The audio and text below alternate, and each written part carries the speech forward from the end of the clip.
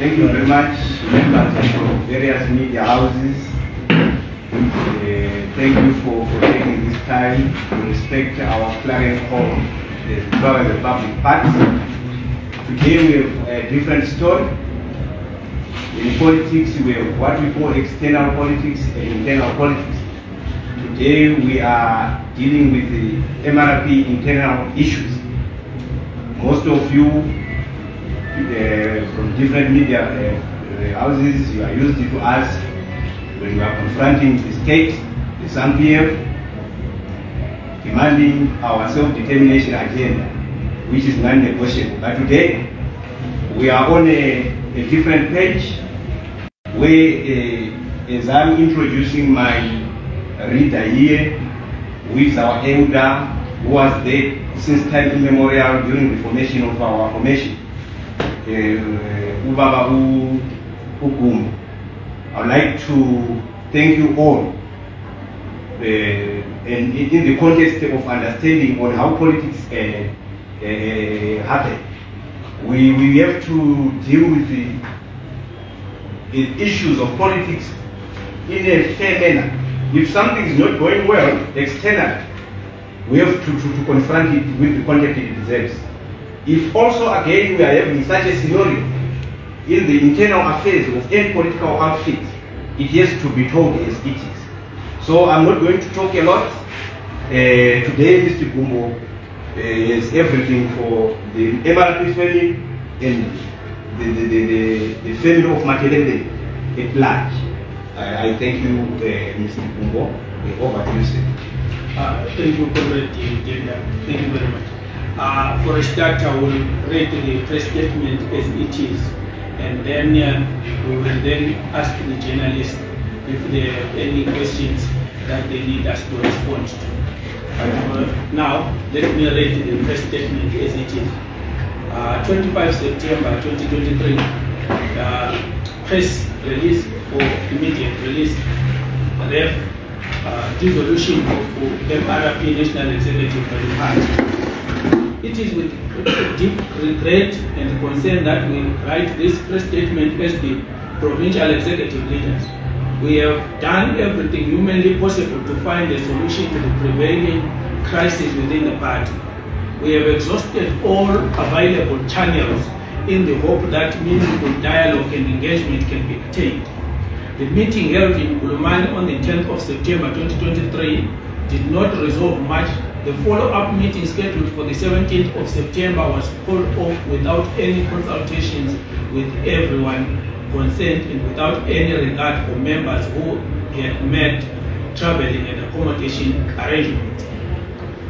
We feel that the National Executive Committee has been negligent in its duties. The complete lack of respect for the lower structures and lack of integrity in conducting party affairs is testimony to the effect. Since there is no realistic hope for a meeting between the National Executive and the lower structures of the party anytime soon, we therefore issue out this statement to inform the party members and the general public that we, as the Provincial Executive Committees, have resolved to dissolve the entire National Executive Committee, including President Odissi. We will have a meeting of PECs and DECs to elect an interim leadership on the 1st of October 2023 at 2 p.m. at a venue to be announced, in the hope that a positive response may be obtained from the party's members to elect a new NEC. Below is the summary of the issues and concerns that led to this decision. The unwillingness of the National Executive to engage in meaningful and constructive dialogue with the lower structures of the party in finding lasting solutions to the present crisis. The memo sent by the Security Department concerning 3 party members, namely T. Fulongachi of Matabeleland North Chairperson, Chilumbo Mdenda National Youth League Chairperson, Ketan Ngebalendoda Matsao, we consider these suspensions null and void. The memo is vague in its content, giving rise to unnecessary speculation. The inquiries by concerned members of the party suggest that court appeal against conviction and sentence of the incarcerated MRP 9 members was never successfully filed with the courts. Despite being told otherwise, this is a great injustice that was committed to MRP 9, causing unnecessary and prolonged suffering to fellow comrades. The lawyers have confirmed to us that they were never paid any cent. A full and detailed report will follow. Why has there been no senior member of the party to visit our fellow comrades? The last-minute visit by Comrade Baba is laughable and a desperate attempt by a morally destitute executive. The collection and distribution of MRP 9 donations is also of concern. There is no clear and transparent system used. Inventory of party property. Inventory of all party assets, including vehicles. Who is responsible for the fleet and why all the vehicles are grounded? That is not clear and cannot be tolerated. Public denigration of party members. Whenever there are concerns, issues raised, instead of engaging in mature dialogue to resolve the matters, dissenting members are labeled state agents and spies, CIOs, and all sorts of names. Why can't you be mature in your leadership? Now everyone is a CIO. What kind of a party are we honest in? Counter-revolutionary tendencies and behavior by members of the National Executive. We have noted with deep concern the recent behavior of the National Executive Committee in regards to party affairs. Below is a summary of the most notable discrepancies. Despite embarking on a campaign trail in 2022 and 2023, the party leadership was not clear on our participation in the recently held national elections. Why? The president did not bother to endorse or acknowledge the candidates until the very last moment at the Stanley Square rally. This, we feel, was an act of sabotage and counter-revolutionary. There was very little financial and material support for our candidates during the run-up to the elections, except for bond paper and the paltry amount to be shared among all participating candidates. We view this as a deliberate sabotage. We noted the absence of senior NEC members during campaign meetings and roadshows to bolster support for our candidates. The absence and subsequent silence by the NEC led to confusion and despondence not only to the candidates but to the electorate. This led to our poor performance in the elections. It was also sabotage. Boycotting or not supporting the electoral process without any clear reason or purpose is an act of sabotage and is clearly counter-revolutionary. Stanley Square Star Rally. There was no communication between NEC and the PECs concerning the rally preparations. The lower structures were never consulted nor involved in the planning of the rally. Despite pleas to postpone the rally, the National Executive went ahead and hosted the rally. The timing of the rally was off as everyone was busy on the campaign trail. No consideration was taken by the NEC. As a result of this decision, there was a low turnout which further damaged the party's image, resulting in poor performance. Upon realizing that the rally had flopped, the party leadership then announced that the gathering was not a rally but a Thanksgiving ceremony. Can somebody please make sense of this? The decision to invite foreign dignitaries to the rally despite available intelligence was an attempt to embarrass the party during an election period. This move by the NEC is counter-revolutionary and must not be tolerated. There is also the issue of petition. The timing of the petition was off completely as it was brought in deep into campaign season. This exercise took away valuable time, resources and attention unnecessarily. It was merely an attempt to divert attention and sabotage the candidates. If this is not counter-revolutionary, then we don't know what is.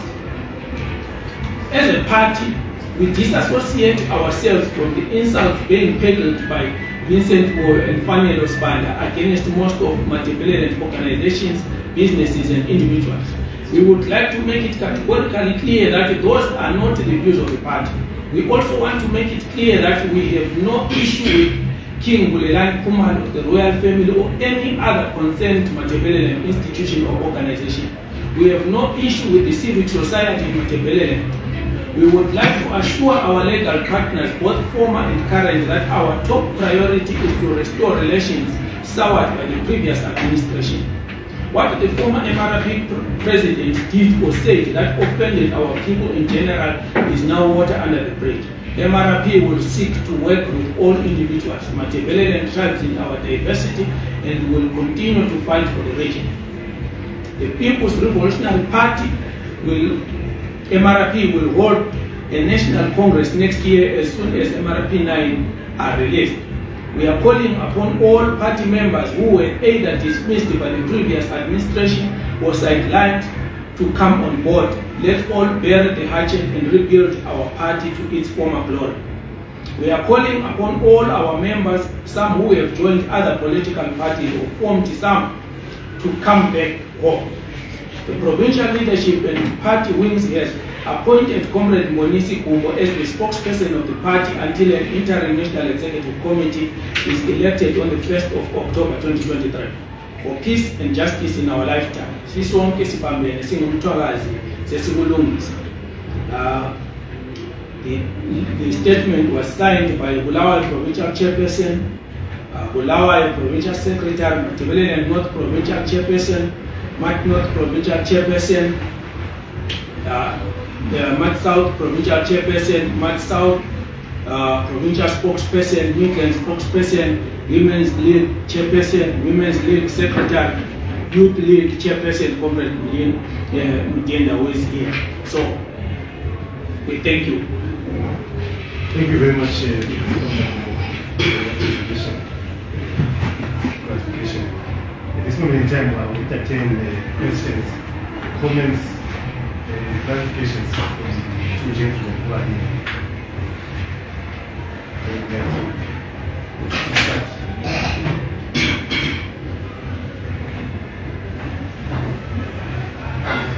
Some reasons for which they are on their way. Pastor. Okay, thank you for this opportunity. If I got you right, it's like the provincial structures are not happy with what is the top structure of the NEC, and the case like the top brass. So my question is, does your constitution allow that as the lower structures you dissolve the top structure? Yeah. To begin with, there is no national executive that can exist without the knowledge or the powers of the lower structures. To have a national executive, you fish from the provincial structures. So if the provincial structures have got some queries as outlined in the statement, they've got that political mandate to withdraw powers from their national employees for being incompetent. Our constitution allows us. Okay, maybe I also take the advantage of the chair. If you try to engage the leadership over these issues which you have, and if you have, what has been the response? Okay. We have been doing so for the past 24 months. But you will realize that the best performance of Mthwakazi Republic Party was in 2018. After 2018 to date, the party has not been performing according to what we want as the members of the party. And we have been trying to engage the president, to engage the national executive in the interest of the party and the interest of the public. And that has yielded no tangible results. That is why we are here, and we have now decided that since we are the ones who put Mkondi Moyo as the president of MRP, we are the ones that put him and the leadership that he has. And now we are now withdrawing our support from him and the national executive and giving back the give the members of the party the power to decide who will lead the party.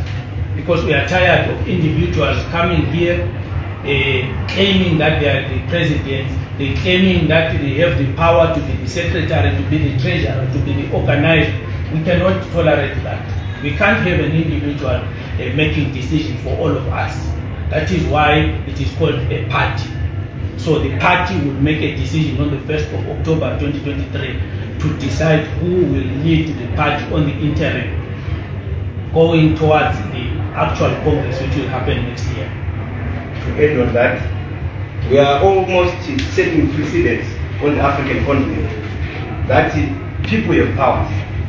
You will see when how Zimbabwe is rotting, it's because of the precedent which was set when we took over from the white colony.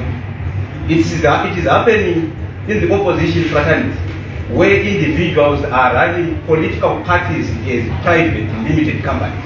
When yet, by virtue of registering a political party, it becomes a public company. You still remember when Strike Masio announced about Econet as a public company. You no longer have the control. Any individual can go and purchase some shares. So we are trying to set the precedent. Politics should not be a politics of personal aggrandizement, but to respond to the problems that are being in our midst, affecting the people. In the moment our president is not doing well, we are saying even him, Emerson Mnangagwa, if he is a president of the people, came to withdraw in a democratic society. That's the precedent that we are setting. We are saying we are withdrawing the National Executive Committee because of the non-conformities. They are not conforming according to the revolutionary standards. We need a driving wheel that will take us across the river. Thank you very much. Anyone else? Pastor. Mr. This is from this day.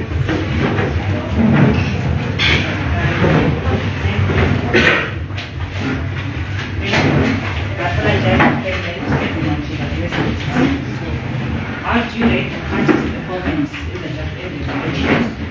That's the first question.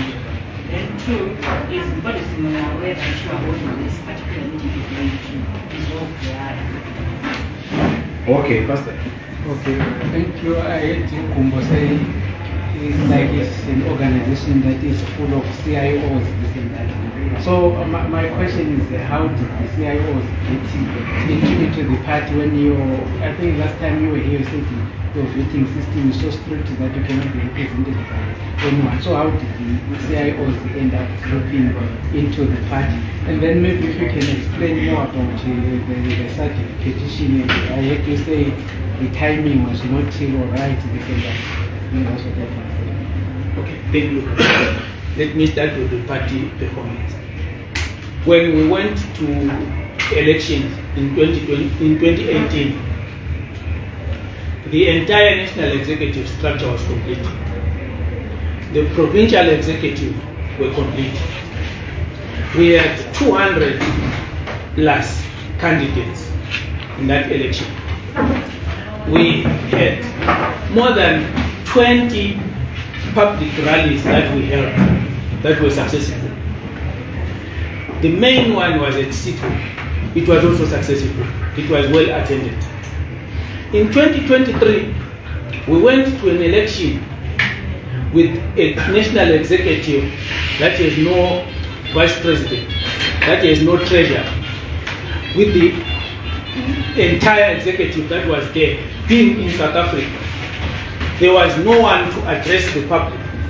We held only about 2 rallies.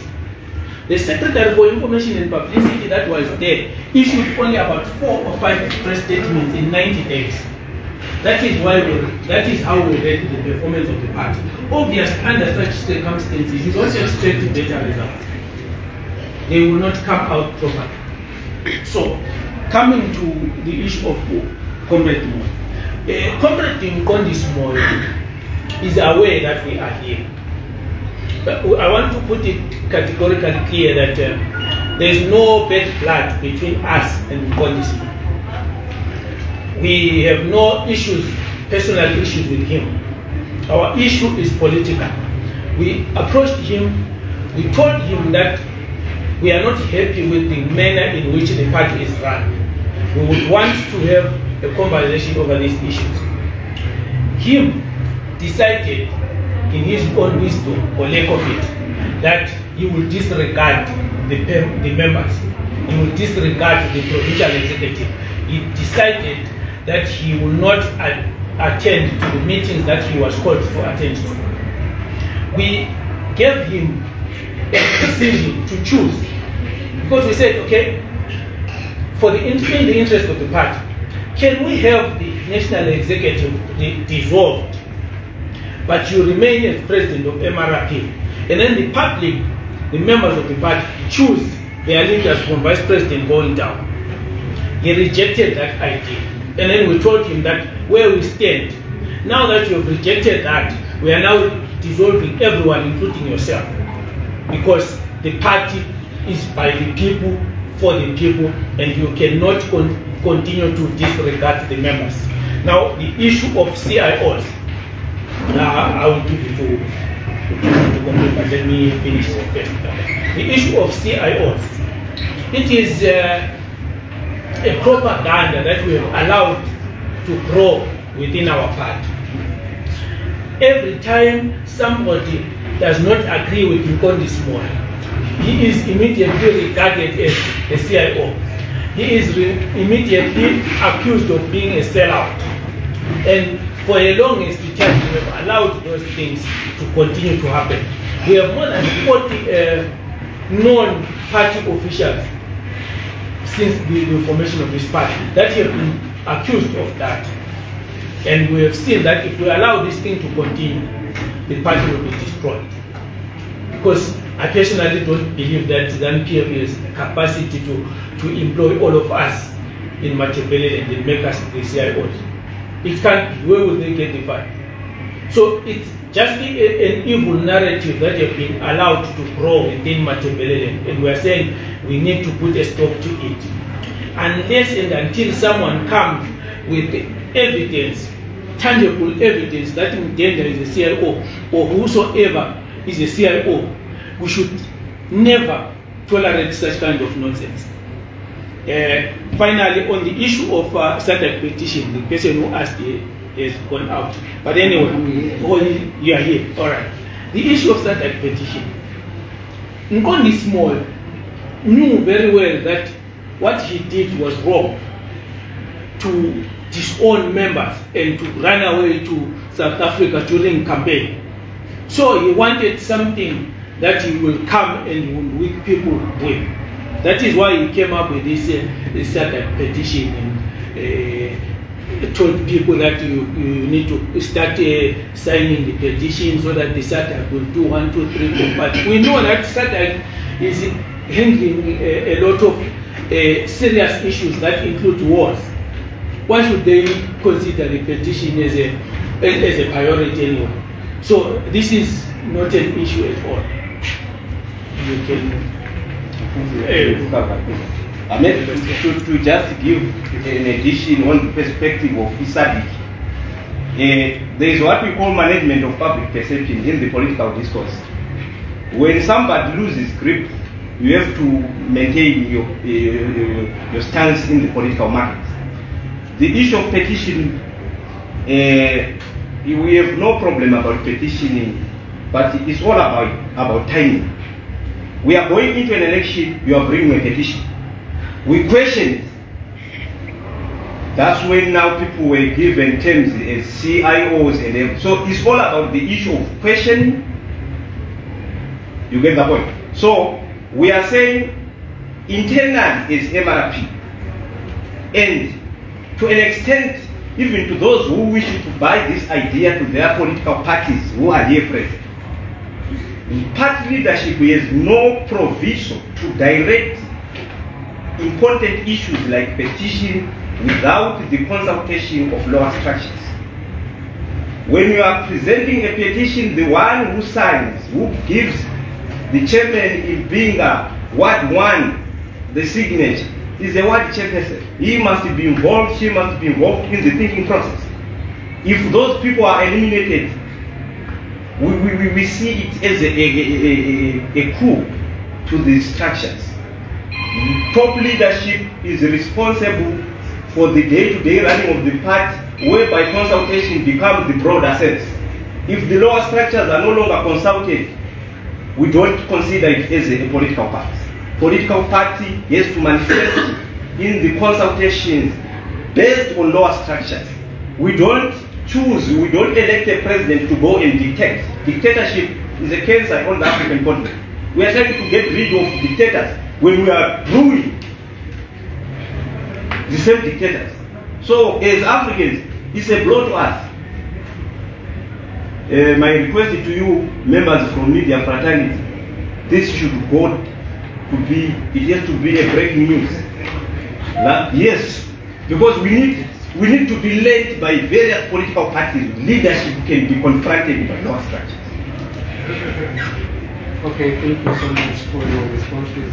We'll take the next round of questions. What's your question?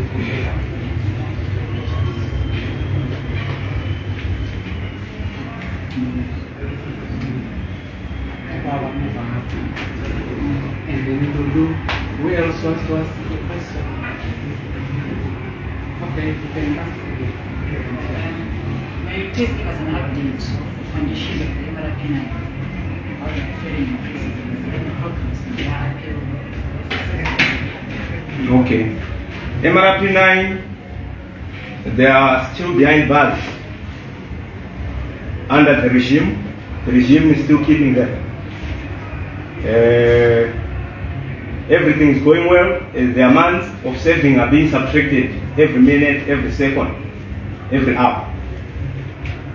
That's why we highlighted in our statement that some of the grievances that we held with our national executive involved the welfare of our fellow comrades. We highlighted the issue of the unupdating of the national executive to the lower structures of the proceedings.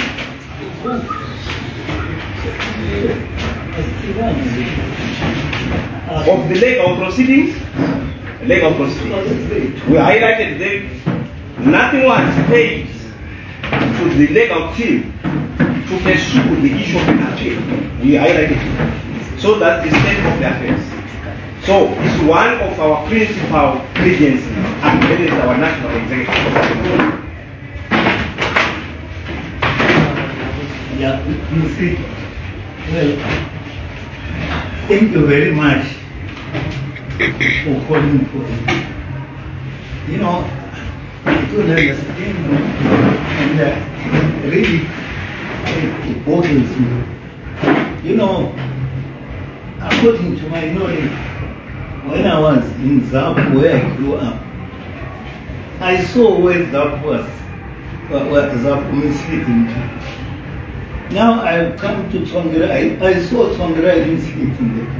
Now I'm here again, trying to fix things for our children and women, and we are actually being confronted by such things.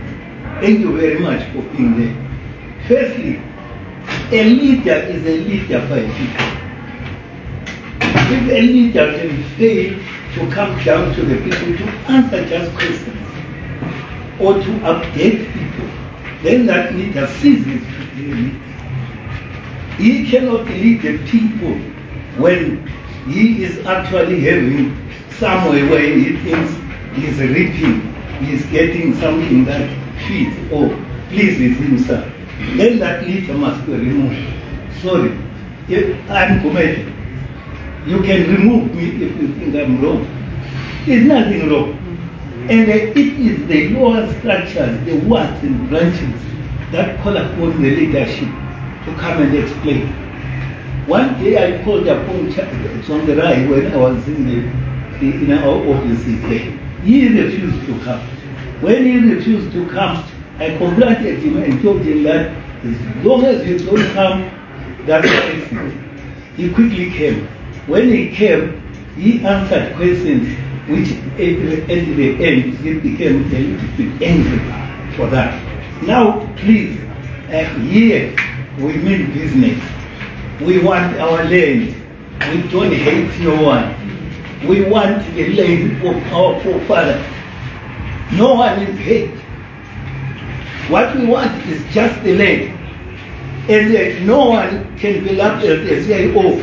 If he comes here together with us, he's claiming land. He is right. Whether he's a CIO, we're not looking at how you political.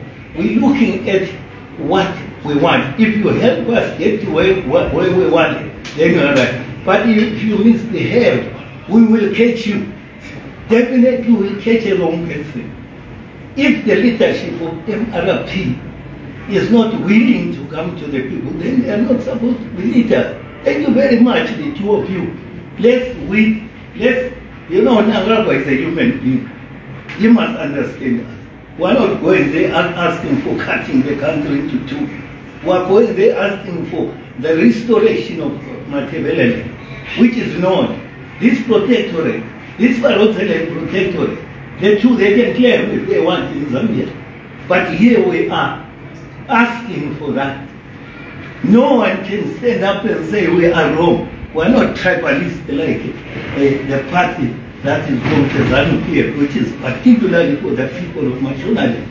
Here we're asking for our laid down, our country that is known. If you look at the maps, they will direct you that in this country.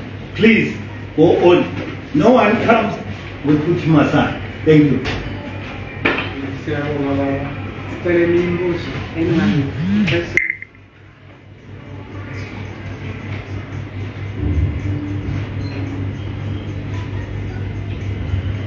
You can go ahead. Since you alluded that you are not privy to the inventory of all your party property, are you aware that your truck is a therapy? Yes, we are aware that it is a therapy.